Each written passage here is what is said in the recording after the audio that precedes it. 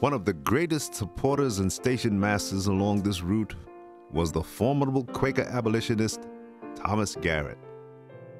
Thomas Garrett was headquartered in Wilmington, Delaware, the last stop to freedom on the Eastern Line.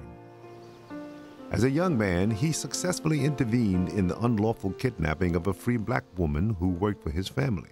From that moment on, Garrett committed his life to abolishing slavery.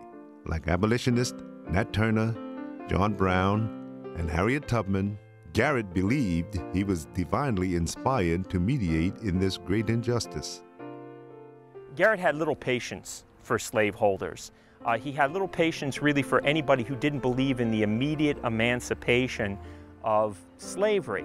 And this really made him unique, I think, among Quakers, because he had an insatiable integrity when it came to this particular issue. And he took it to the highest levels. An iron merchant of modest means, Thomas Garrett's home was located 2 strategic blocks from the Wilmington riverfront in an area known as Quaker Hill.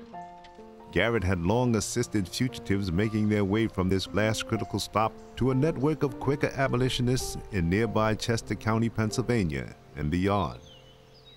We need to know that Thomas Garrett was totally committed to helping the runaway slaves, that he was emotionally tied into this. It dominated his life. And therefore, when he helped a runaway slave, he had to know that that slave was going to receive the best attention that it could get. And he knew that if he sent it to William Still, that's what was going to happen.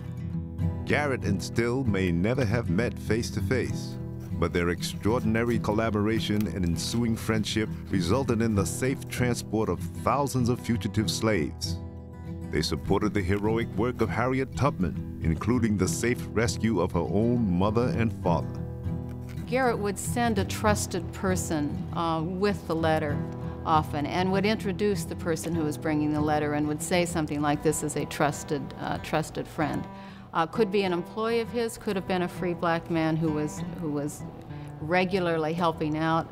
So he would introduce people to William Still. Dear friend, William Still, since I wrote to thee this morning informing thee of the safe arrival of 8 from Norfolk, another man from lower Delaware arrived since noon. Our friend Harry Craig will take the man, woman, and 2 children from here with him.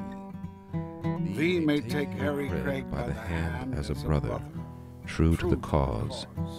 He is one of our most efficient aides on the railroad, and worthy of full confidence. May they all be favored to get on safely. I hope herself and her children may be enabled to find her husband, who was sold off some years ago, and that the rest of their days be happy together. I am, as ever, thy friend, Thomas Garrett.